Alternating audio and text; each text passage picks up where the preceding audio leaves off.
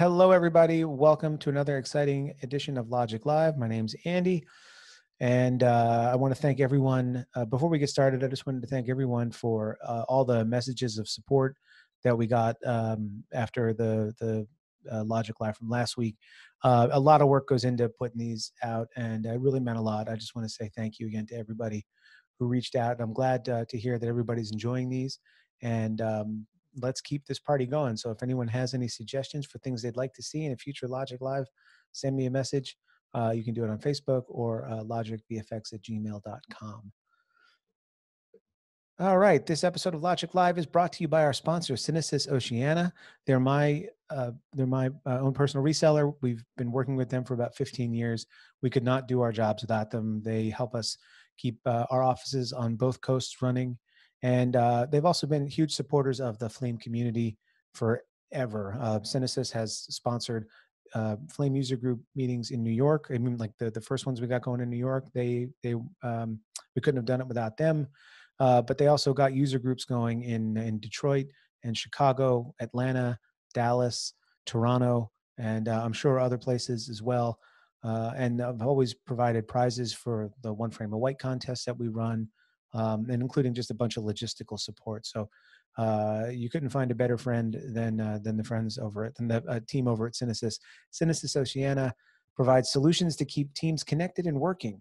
Find out more about the remote workflow solutions at synesys.io, supporting Flame artists since 1997. All right, I'm going to stop my share here, and I'm going to invite Tim Chistyakov to come on board. If you want to start your video, Tim.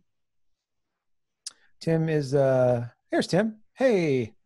Yeah, good evening, everyone. How are you doing? Good evening. Tim's joining us from Melbourne, Australia right now, and he is the lead developer over at ABsoft. Or a lead developer over at ABsoft on working on NeatVideo. And I just want to say thank you very much for joining us and for willing to come on board here and show all of our friends here at Logic, on Logic Live, a bit more about NeatVideo and what they can get out of it.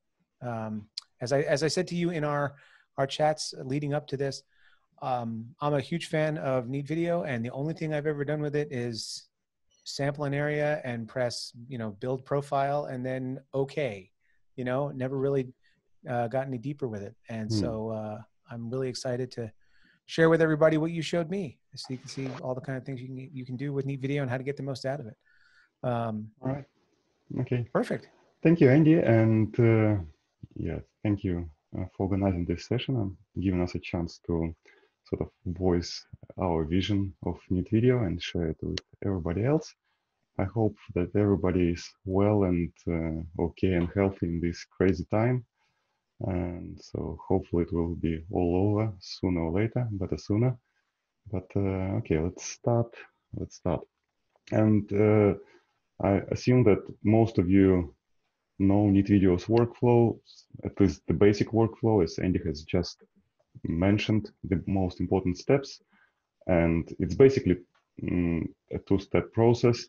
So the first step would be to build a noise profile.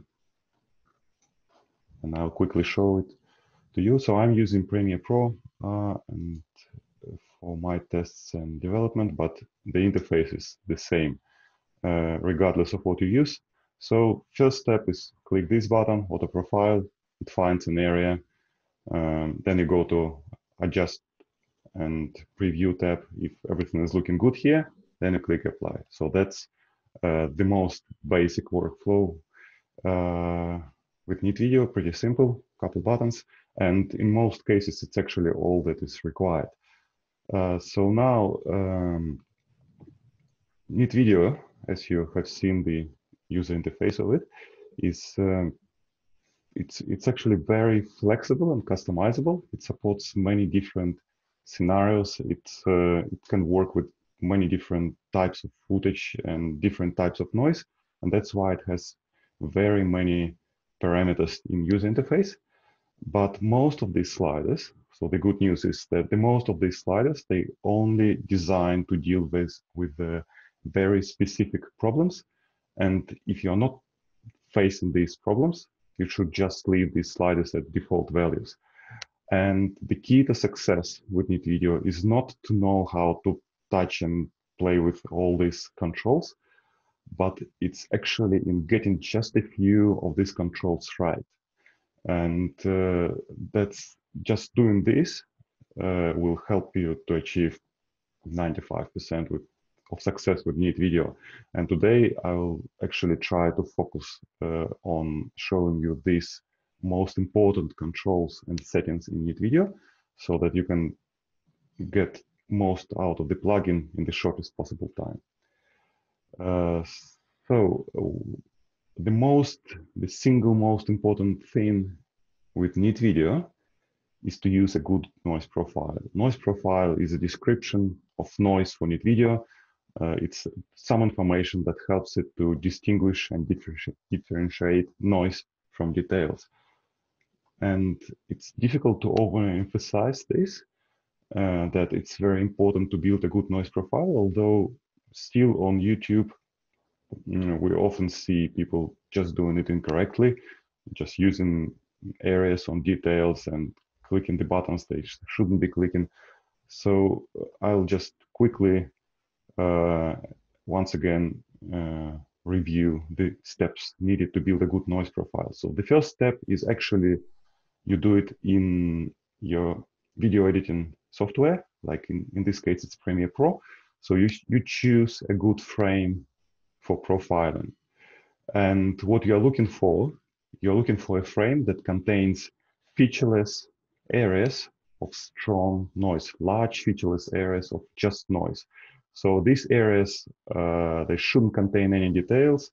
It should be pieces like patches of wall, patches of sky without clouds, so things like that. So something without details and just noise. So in that case, in my example, so what you see on the screen is the video from the link that Andy has shared with you at the beginning.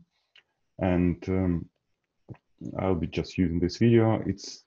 In this video, it's showing just one scene, and any frame of this video, it shows this wall, and this wall is perfect.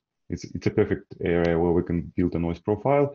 So I'll just select some frame in the middle, click prepare and build, and I'm getting into NeatVideo. So your screen by default may look a little bit different. So I'm looking at 2x2 mode. So it's the original picture and then Y channel, CR channel, and CB channel. And if you want your screen to look like mine, it's this button here in the top, in the bottom left corner, and you can switch the mode here. So from here to here, so whatever is more convenient for you, but I'll be using 2x2 mode. So the first thing, so let's just find an area to build a noise profile. So I see that this area here in the top left corner is actually quite good. So it's not too light and it's not too bright. So the noise here looks quite strong. So I'll just try using this area. I select it and I click build profile. So the profile is now built. Hey, Tim, could I ask you a question? I'm sorry to interrupt, Sure. but it says Yes. noise level 2.5. What is that 2.5 based on? Okay, so it has some meaning, but it has to do with statistics. It doesn't have like some absolute meaning, but it's basically the higher this noise level is, the more noisy your frame is. So if your footage is like terrible, you can get like noise levels of 5.6, but it's just a measurement. So NeatVideo is doing the measurement, and it just shows you the noise level. Why it can be useful? It's basically because now if you select another area somewhere, it will also measure the noise level in that other area. It will display it. And if you now remember that the noise area in the initial area was 2.5 and now it's 1.8, it means that the noise is actually less strong in this area. And because of that, you should be using the first area, because what you're looking for, so the best area for profiling is uniform, large enough, no details, and having the strongest possible noise on the frame. And this area, it has a noise level of 2.5. It's stronger noise, so I should be using this area and not this one. This one is 1.8, and if I zoom into like this area here on the frame, it's 1.3. So its noise is twice as strong in the first area compared to this one. But in absolute terms, there is no like physical sort of, you know, unit of noise. It's just some internal numbers that basically to allows you to understand where noise is stronger and where it is not as strong. So that's what these numbers are about. Anyway, so the first thing actually, so just a second. Yes, so now we have selected the area, we have clicked the build profile button, and I'm just, yeah, I'll just make sure that I'll do it again so that we keep a frame. So select an area, build profile, and we have done everything right, but the most important thing here is to make sure that this profile is actually accurate. And the way to do it is this profile check button. And that's where I highly recommend to use it every time you build a noise profile. But before I click this button, I'll switch my NeatVideo to advanced mode. By default, NeatVideo works in beginner mode. It shows less control, gives you less control over the noise reduction. But once you're getting more or less familiar, we highly recommend to switch to advanced mode and stay in this mode. It just gives you more control. Okay, so now, so I selected an area, click build profile, and now I'm clicking profile check. So when I have done it, NeatVideo is now showing assist image. So you can see this right corner says assist image. And assist image means it's not the final result yet. It's just some image, some special mode that NeatVideo uses to simplify tuning and simplify operations that I'm doing now at the moment. So my goal is to check the noise profile, whether it's accurate, and assist image is showing me separate special image that helps me to understand whether the profile is good or not good. So it may be looking like a bit too plastic, over-processed, but again, don't be too scared, just assist image. It's not the final result yet. So what I should be doing now? So what's the point of this profile check? The idea is that you zoom into different areas of your frame and you make sure that noise is sufficiently reduced and there are no artifacts left, and at the same time details are not damaged. And it's maybe quite difficult to see it from the start, so you don't know like what to look for. And that's why what you should be doing, like you should zoom into an area, like let's zoom into this area about the frame. And you see that there is a slider here, it says noise level. And what I should, and what I'll do now is I'll try to sort of move the slide a little bit to the left.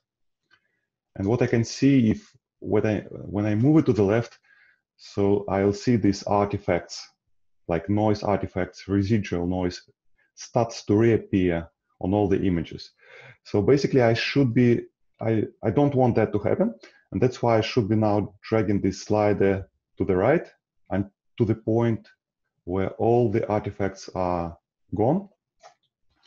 And at the same time, what I don't want to happen, I don't want my details, and like in this case, it's this faint text on the wall. I don't want these details to suffer too much. If you see, if I start to sort of drag it too much to the right, so all my text starts to disappear, and I don't want that to happen. So it's about finding this sweet spot. Like now, if I'm at -30%, you see these artifacts, patches of noise. I can zoom in a little bit more. So all this thing, it's all residual noise. I don't want that to happen, so I'll just go back up. And that's my 0. That was the default. So it looks quite good, but there are some, small dots here, some residual noise. So I'll just increase it a little bit more, and now it's looking good. So that's essentially the process. So this process helps you to understand whether your noise profile is accurately describing the noise, whether it's overestimates it, underestimates it, or whether it's good. So in this case, it's quite good, but I'll show you a couple of examples so that you have a better understanding of how things look like when noise profile is not good. So the first thing I'll do, I'll use this variance button, and it's basically, so I'll share the link. We have a video tutorial about how to use, I'll try to get back to my chat window, and it's not, oh, okay, I'll see it now. Participants. Hey, Andy, how do you, oh, okay, I found it. Let's chat. So that's the tutorial for, oh, perfect. Yeah, for using variance. Mm-hmm. And just a second. Yeah, it's a great feature. It lets you save like different settings. It basically just allows you to compare different settings side by side. Mm-hmm. And in this case, my variant one will be the profile that I have just built. And I'll create a second variant. By default, it's identical to the first one. And what I'll try to do, and you should never do it in your real life video, I'll select this, I'll just disable this profile check mode. I'll just select an area with details here and click the build profile button here. So that's what you should never do. You should never use an area with details, or even worse, I'll just select this feature here and say build profile. So immediately Done. Now in profile check, you can see that the text is absolutely not readable. It's very smooth, like plasticky looking, it's all killed. And now I'll try to sort of drag it back, and yes, it helps a little bit, like it recovers my details. And but again, I had to drag it almost to the left. It's basically no noise reduction. And I'll also show you another example. When Andy was asking about noise level, I have showed him this area here on the frame where the noise level was 1.4. I'll try to use this area now to build a noise profile. So it's uniform, doesn't contain details, so it's okay, but it just doesn't reduce noise. You see, like I'm now in profile check mode, but this wall is full of noise. If now I compare it with the first variant, so that's the result of using the first profile, and that's the result of using the second profile. It's a massive difference. So the third profile, it was built using a uniform area, but it was not noisy enough. That's why basically it's not working. And you can see it in profile check that you give NeatVideo a go and it's not using it. So you can try to sort of drag this slider now to the right. It's helping, but even if I drag it to the rightmost position, it's still plenty of noise left. So it means that the noise profile is not good. All right, let's go back to variant one. And I'll just say a few words about what do I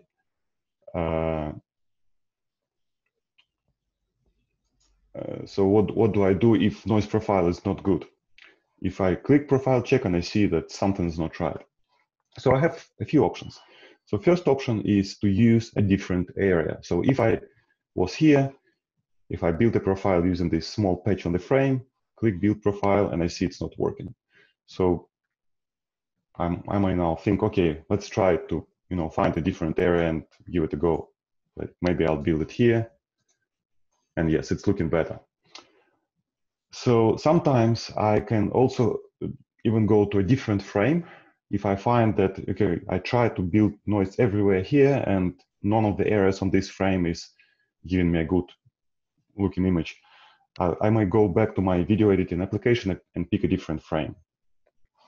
So next one, if my result is looking good generally, but I can just see that there are some sort of remaining stubborn patches of noise that I want to deal with. What I can do now, I can zoom into these spots, of patches of noise, and I'll just look in, for instance, at, see this dot here, it's obviously noise, there is nothing on the wall. What I can do, I can choose another area, a small area usually, and click this manual fine-tune button.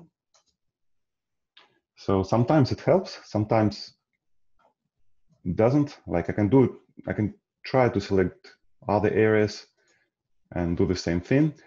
But in this case, it's just the noise, it's just impulse noise, it's too strong, so it's not really helping.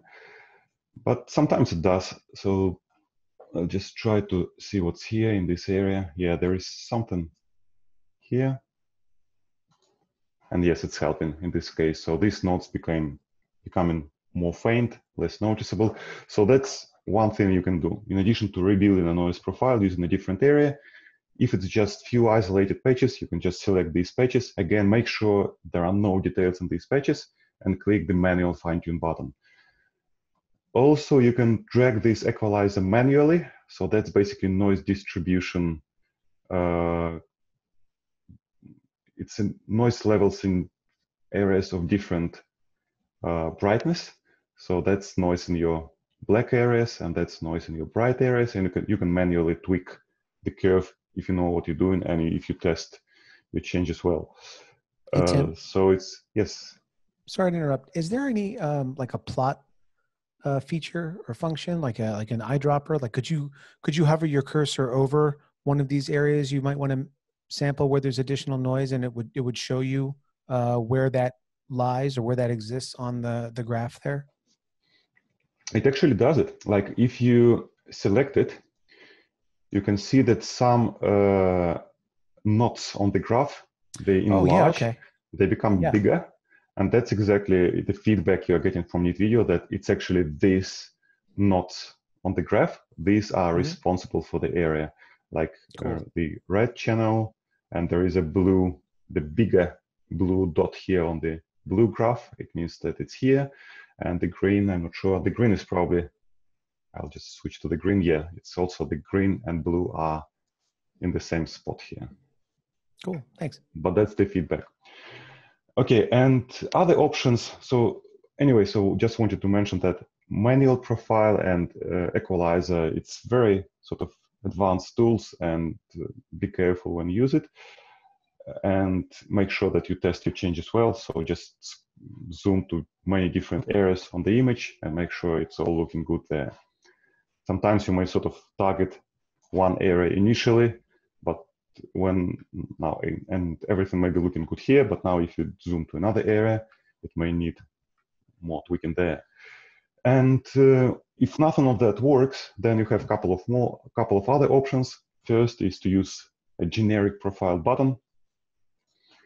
We have a dedicated tutorial on using generic profiles, and it's again on the same page with all other video tutorials. And also we also have a more detailed tutorial on just building a profile using the sampling method that I'm now showing.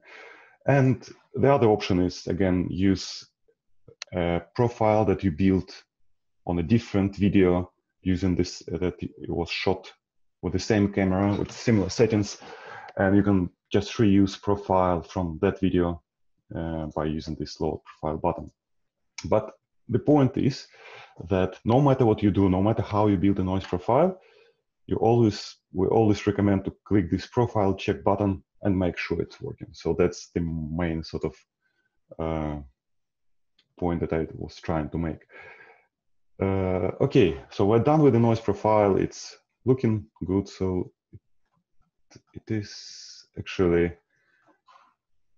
not quite good here. So I'll just sort of increase the level a little bit. Yeah, it's looking better now in this area, less artifacts. So I'll now go to the Adjust and Preview tab. And so that's where you tweak filter settings. So now NeatVideo knows how your noise looks like. And now it's up to us to tweak filter settings if we want to.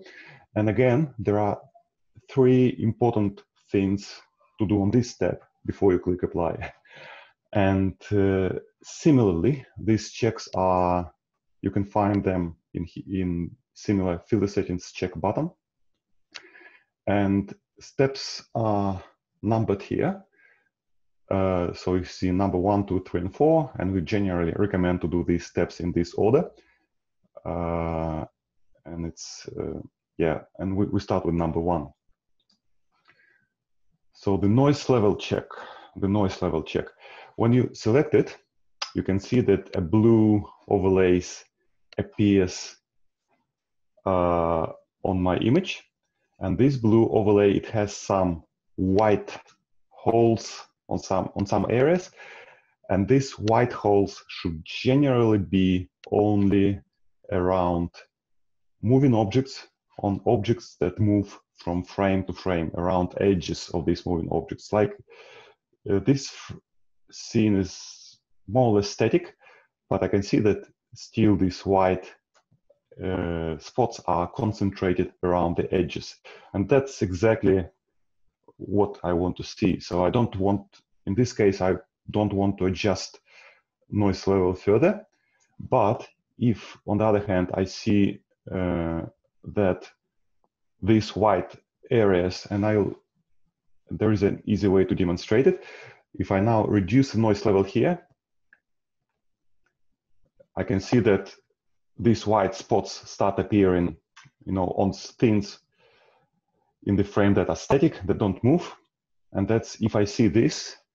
And again, if I see this, and if I'm pretty sure that my noise profile is accurate, then what I do with it, I increase the noise level to the point where I only see white spots around moving objects, around the edges of moving objects. So that's the first step. It's called noise level check. Now, once you're happy with this, you move to the next step, and it's called local flicker check.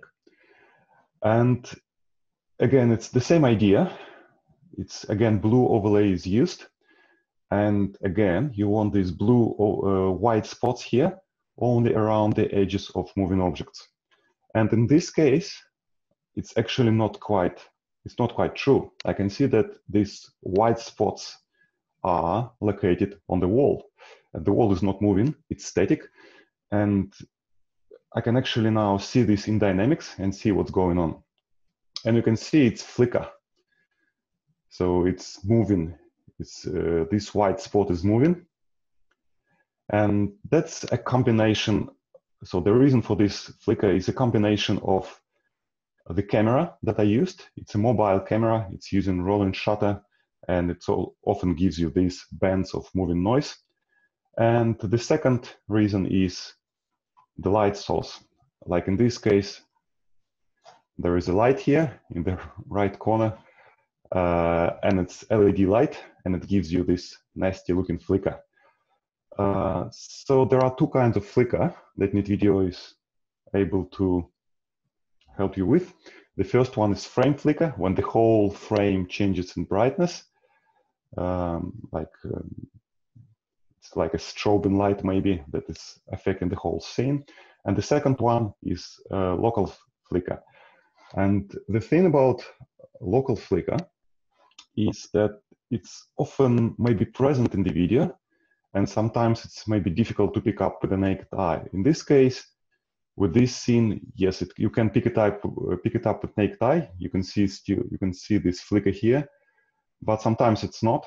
Sometimes it's not as easy, and that's why we always recommend to do this step on any video, because this will affect the quality of NeatVideo filtration. This will affect the quality of, it will basically sometimes makes it more difficult to adjust other settings.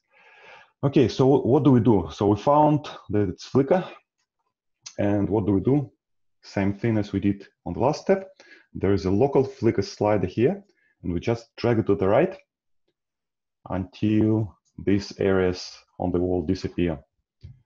And in this case, it's probably around here. let's see how it looks like in dynamics.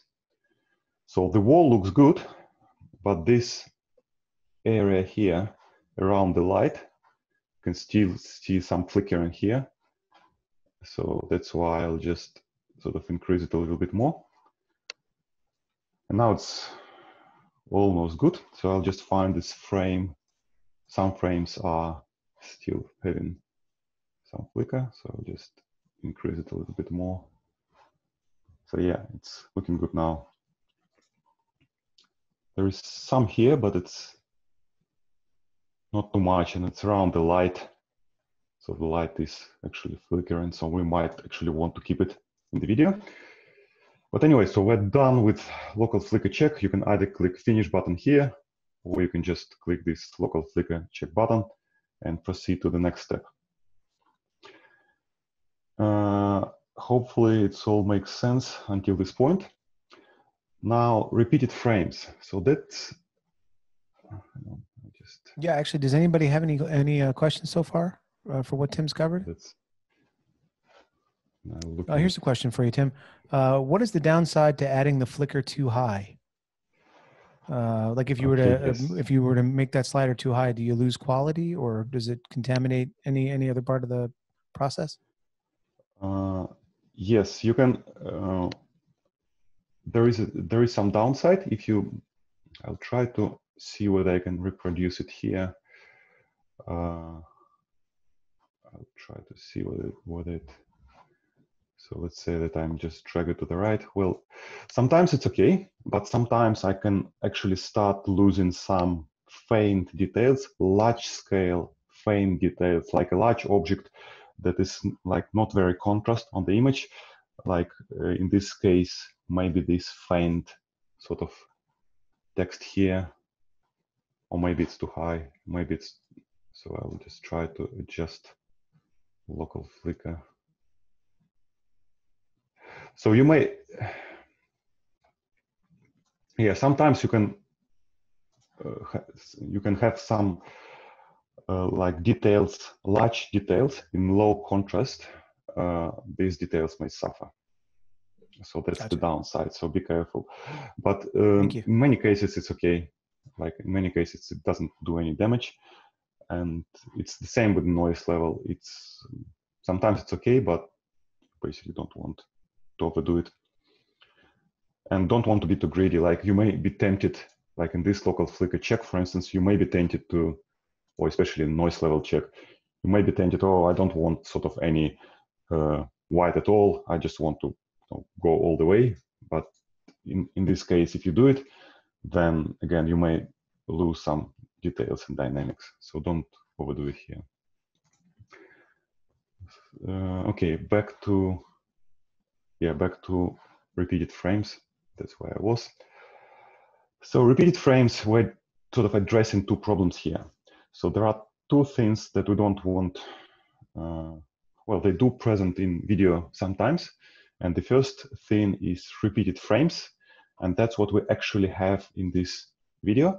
So repeated frames is when you shoot in low light conditions and you have a high frame rate, like 50 frames per second, and the camera doesn't have enough time to expose each frame properly because of high frame rate. And what it ends up doing, it just sends the same or very similar frames to the video stream. It just duplicates frame because it doesn't have time to expose a new frame. And in this case, that's what I see in this video. And sometimes NeatVideo is actually able to pick it up. And that's why you can see this rep. It means a repetition. So NeatVideo picked up the fact that frames are repeating in this video. And you can see this. Now I switch from this frame to the next frame. And you can see that there is virtually no change in the picture. While if I now jump to the next frame, then yes, there is some change. So that's the first thing. And the second thing is repeated noise. And repeated noise is where when the frame changes, but there are some sort of patches of noise that remain static. Like in this case, now I'll just try to say, yeah, it's repeated frame itself, but what I can see here, is that the details remain static, but noise changes, but not all of it changes. Like if I zoom into this spot and try to do the same as I was doing before, you can see that there are some sort of similarities. So some noise artifacts remain the same as they were. So both of these problems, repeated frames and repeated noise, they present a challenge for NeatVideo's temporal filtration. And the reason for that is because when NeatVideo is doing temporal filtration, it compares frames before the current one and the frames after the current one. And it's looking for noise, and noise is something that NeatVideo thinks is randomly changing between frames. And if noise doesn't randomly change, as it is the case with this video, because frames are repeated, so noise is repeated as well, and NeatVideo thinks that because this noise is not changing, it may confuse it with details, and instead of removing this noise, it may be amplifying this noise. And if this happens, we want to tell NeatVideo that our video actually contains either repeated frames or repeated noise. And the first, and how we can see it. So first is these rep indications. If you see reps, it means that your video likely contains repeated frames. Sometimes you don't see it.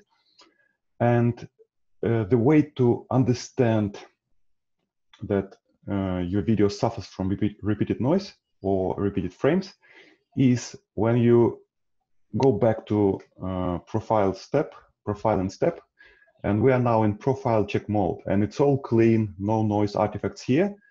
But now if I switch to repeated frame check here in adjust and preview tab, I can see that there are some nasty noise artifacts here. And that means that when temporal filtration kicks in, it actually makes damage to your video. And that's the most reliable indicator of the fact that your video suffers from repeated noise. So what do you do with this? How you address it? So first thing, you increase the temporal radius. This alone won't make any changes, but it will help with further adjustments. And the further adjustments is this repeated frame slider, repeated rate.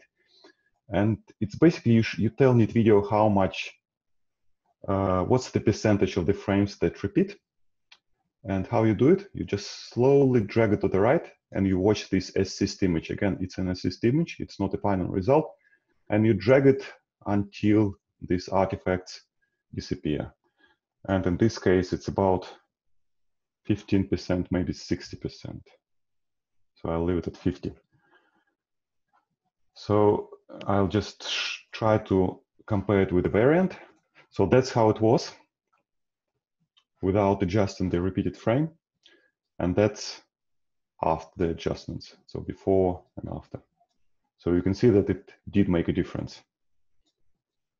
So I'll leave it here, and I click finish now. And that's it with the first 3 steps. And the final step, it doesn't have check. So the previous steps, you check, check, check, and this is a tuning.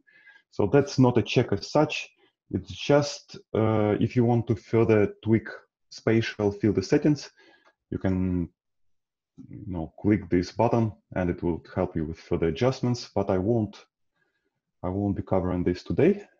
So it's just something that you might want to select if you plan to adjust spatial filter. It will just sort of amplify noise, and it will just bump noise reduction to the maximum. It will make, again, the image look plastic, but it will at the same time emphasize residual noise, and it will make it easier for you to tackle this noise. But again, this is not a check, so it's not something that you need to do every time. It's just there. So basically, that's pretty much it in terms of getting the most important settings of NeatVideo right. I'll just do a short recap of workflow and the checks that you should be doing. So first step is you select a frame that has a large uniform area of strong noise. You go to NeatVideo, You select an area, click build profile. Now you always do a profile check, zoom in, check if there is any residual noise.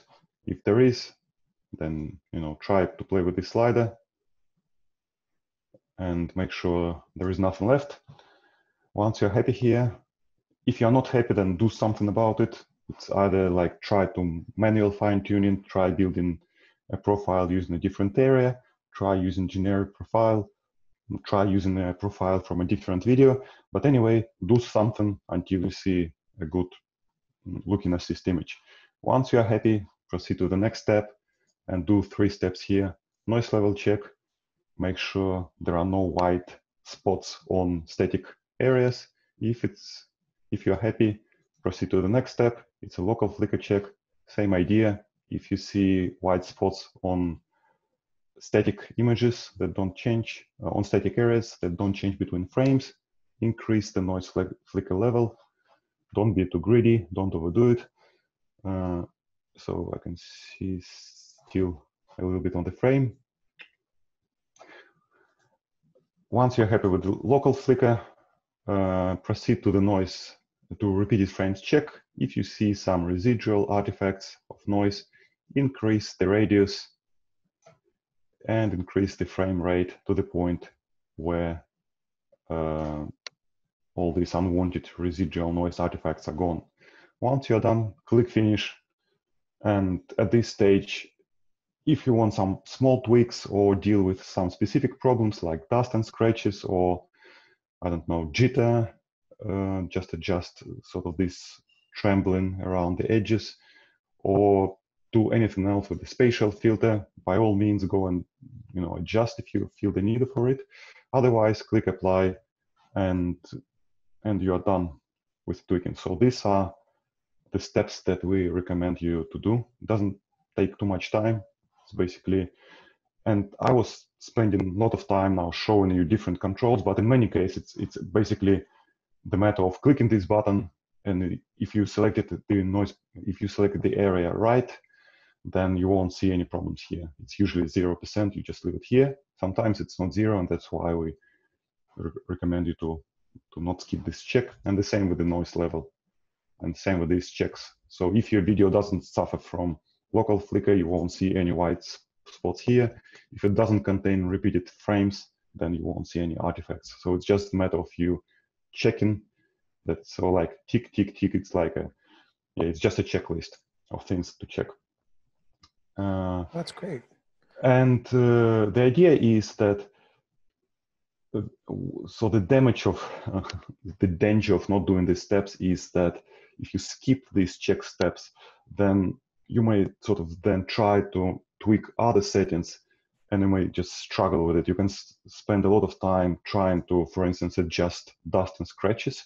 If you are doing with old video that has some scratches and dust artifacts on the film, and you can actually see that you're, no matter how hard you try to sort of increase the threshold, increase the amount, it doesn't work. And the reason for it may be noise level, it needs to be higher, or local flicker, it needs to be adjusted. So you need to get these things right. And if you don't do it, then some other further settings, you may have problems with getting the other settings right. So that's all about setting up the filter. And the last thing I want to show, to briefly touch it, is that NeatVideo, it's about performance. So NeatVideo by default is only using your CPU. If you have a powerful GPU in your computer, you may increase the performance of NeatVideo by letting it use your GPU. And you do it by going to NeatVideo preferences. It's tools, preferences, and then performance tab. And if NeatVideo found GPUs, it will show it here. And what we always recommend you to do is to click this optimize settings button and run a quick test.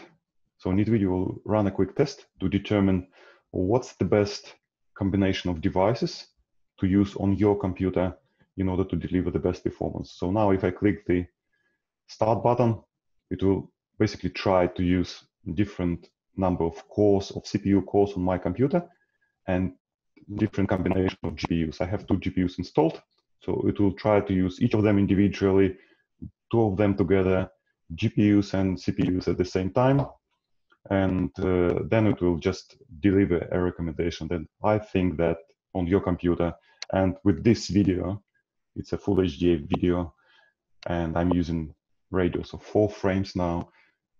It actually says that in these circumstances, it's better to use both GPUs, and it will deliver you this speed.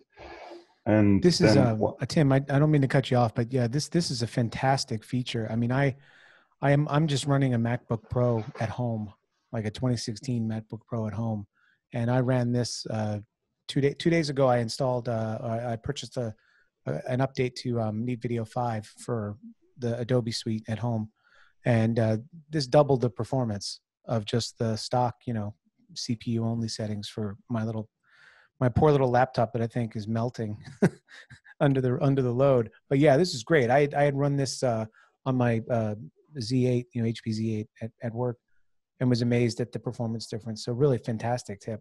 Yeah, thank you. So it doesn't, again, it's a very quick thing. So by default, it will be CPU, and if it's a powerful GPU, if it's a machine that is built for editing video, it's very high chance of you like having a good GPU in it.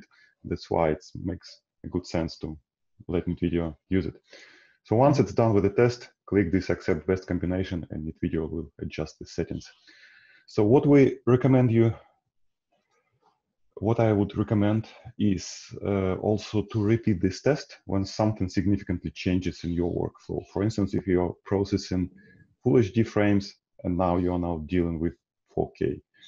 So it may actually change the balance, because GPUs, they tend to be more efficient on large frames. If it's small frames, like, if you're using with digitized TV capture, for instance, if it's a 460 by 480, CPU will likely be more efficient on such small frames. And that's why when you change frame size significantly, like from, NTSC, for instance, to 4K, it's definitely a good idea to rerun this test, because this test is run for the current settings, for the current frame size, and for the current temporal radius. Just rerun it. And the same thing about your hardware. So if you purchase a new GPU and install it, NeatVideo will not automatically start using it.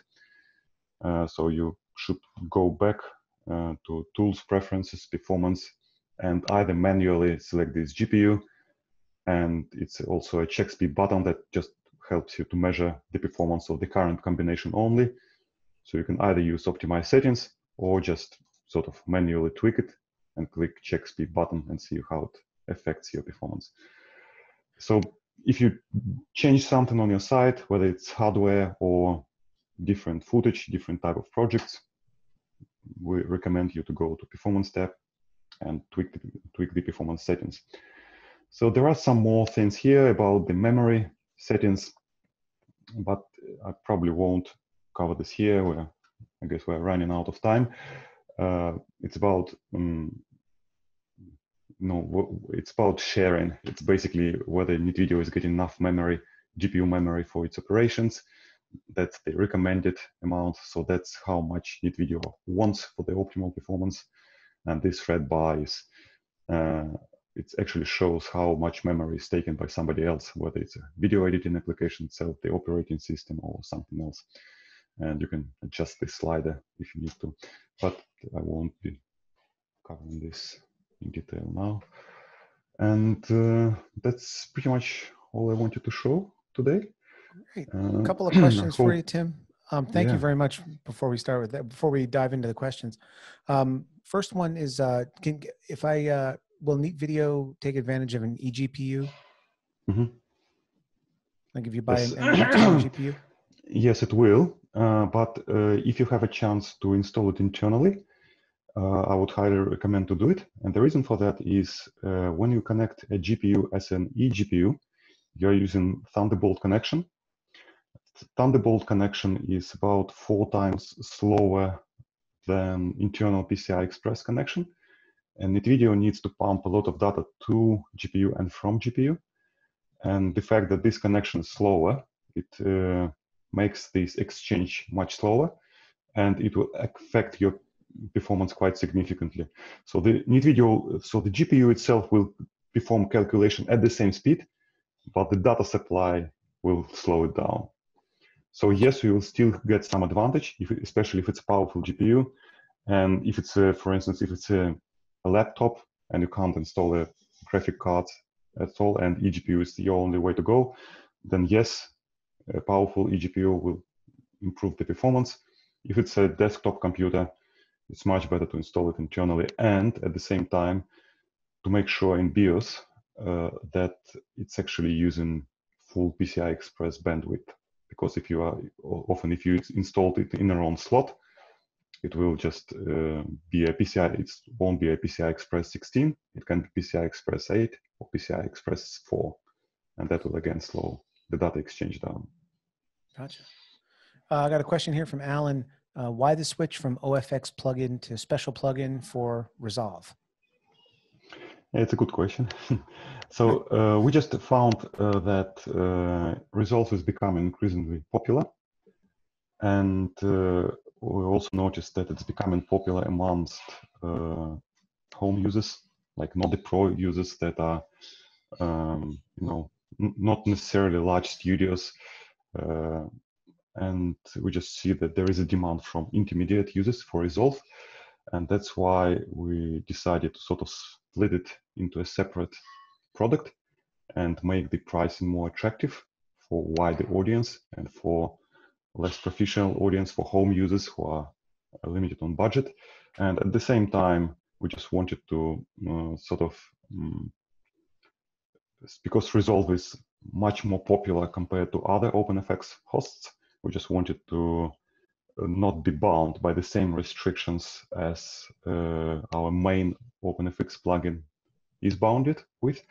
So it's a little bit, so OpenFX, it's a standard, but the way how each video editing application interprets this standard, it differs significantly. And that's why it's sort of a little bit of it was difficult to be restrained by the same frame in order to optimize this plugin for specifically for Resolve. And that's why it was a combination of sort of marketing and technical factors that sort of forced us, well, Gotcha. not necessarily forced us, but that's why we made this decision. So it's a combination of what was the demand for Resolve, the fact that many people have started switching to Resolve from other video editing application, and many of them were not able to afford the Pro plugin, the OpenFX. And at the same time, we just wanted the plugin to be better optimized for Resolve. That's why we couldn't, the fact that we were bounded by the, it was difficult to do it from technical point of view if you wanted to do within a plugin that supports all other video editing applications. Hopefully that answers the question. That makes sense. Okay, need floating license for Resolve plugin. Yeah, okay, I'll add it to the wish list. So we are considering extending. So at the moment, floating licensing is only available for the OpenFX plugin and not available for any other video editing application. We're considering expanding it to others. So Resolve and After Effects, if we decide to go there. So Resolve and After Effects will be the first products that will get the floating licensing. So the thing about floating licensing is that it's great. It's a great feature. The thing, what actually stops us from expanding it to the full range is that technical support is difficult, because sometimes people who are not good in system administration, so they purchase a floating license and then they try to set up a licensing server at home, and they have to deal with the firewall, opening ports, environment variables, and people. Sometimes it's an easy task for system administration, but if you're just a video editing professional, you don't necessarily have a good experience with this. And instead of sending questions to RLM, they're sending questions to us, and we're sort of doing the RLM support bit and it's quite significant. Get in But line. yeah, I guess we'll get there. Yeah. Cool. Alan had one more question, and that was when he's using this. I guess it's a flame specific question. When he's using NeatVideo and rendering in the background, they get consistent errors when doing background rendering with GPU, but CPU is fine. Have you seen anything on that? I'll just scroll it up. We'll get consistent render errors when doing background render. CPU is fine. So what exactly these errors are? Can you maybe share? So it's actually I would probably suggest to have you try to email in our support team. So many of these questions, especially if they are GPU related questions, they will get back to me because I'm the person who is responsible for GPU. That'll find its way to your help desk. Yes. So it will still probably end up with me. But so in this case, what I would probably look at. So first, what's the nature of these errors? What exactly the errors say? One thing that you can try is to reduce the memory given to NeatVideo in the performance settings, and that's here. So sometimes moving this slider to the left helps. So if you move it beyond to the left from the green marker, it means that NeatVideo may not get the best performance. But if you're getting errors, then it will just revert to CPU anyway. So you might still want, to go to the left here until the errors are gone. Another thing is if you can set Flame to switch to CPU only mode. Some video editing applications, they give you this option. We know that you can do it in Premiere Pro, you can do it in Resolve, maybe something else. Some applications just don't let you control it. They just automatically jump on your GPU and start using it. But if there is an option in Flame to disable or to reduce the memory that Flame is allowed to use from GPU, you can try tweaking these settings. You can sometimes video GPU errors that result from errors in video drivers. So a couple of months ago, we had a situation of like NeatVideo, NVIDIA had a couple of versions of drivers that were consistently showing errors when on multi-GPU systems, and we had to advise our users to roll back to the previous version of a driver. So the current version of a driver is okay, but if your system is not up to date, try updating that. But I would still recommend, to have a more sort of focused discussion. Send us a message to our support team, and we'll see. We'll try to help. Great. Does anybody have any other questions for Tim? No, I think we're good. All right. Well, Tim, thank you very much, man. I really appreciate it. Thank you. Yeah, thank you. Thanks, Sandy, for inviting us. And if you have any questions to our support team, just fire away. Send them to support@neatvideo.com. We're really proud of how we do technical support. It's a very small team, and most of the people who respond to emails, they have been with NeatVideo for years, and many of them are the developers. So it's we don't have like first line support, second line support, third line support. So you don't have to sort of knock the wall for a long time before you get to a person who really knows what you're asking for. So it should be a very short interaction. That's great. We are willing to help you. And the last thing I wanted to mention is the discount link that we're giving a 15% discount for a limited time for a week to all the attendees of this meeting. And Andy will share the link with you. We're going to send the link out to everybody via the email address that you used when you signed up. Yeah, so this link will give you a 15% discount for the Pro edition of OpenFX plugin that you can use in Flame. If you need something else, like if you want a tool, like a multi-user license, or if you're using a different video editing application, or if you want a studio, like a floating license, just send a message to our sales team, sales@neatvideo.com, just explain the situation in a couple of words, and we'll be able to send you a link for your specific circumstances. So this link is valid for a week. So if you're thinking about buying NeatVideo with a discount and taking advantage of the offer, don't think for too long. This is your week. Yeah, this is your week. So, and yeah, thank you once again for your questions and for your attention. And thanks, Sandy, for inviting us. It was good to chat and share our vision and experience. Hopefully, I hope it was useful. And well, and yeah, that was great. stay safe, and stay healthy. Thank you. You too, Tim. Thank you very much. Thank you very much. All right, let's close this out, everybody. I just want to let you remind you that we have some great Logik Live sessions coming up in the weeks ahead. We have next Sunday, May 17th, an interview with Will Harris, Flame Family Product Manager, and I think some more of the dev team is going to join. I mean, we'll go over some of the new features in 2021, but this is going to be an excellent opportunity just to kind of talk maybe in broader strokes about Flame development and where the app is going. That's going to be followed on Sunday the 24th by Maya for Flame Artists with Yuri Tampolsky.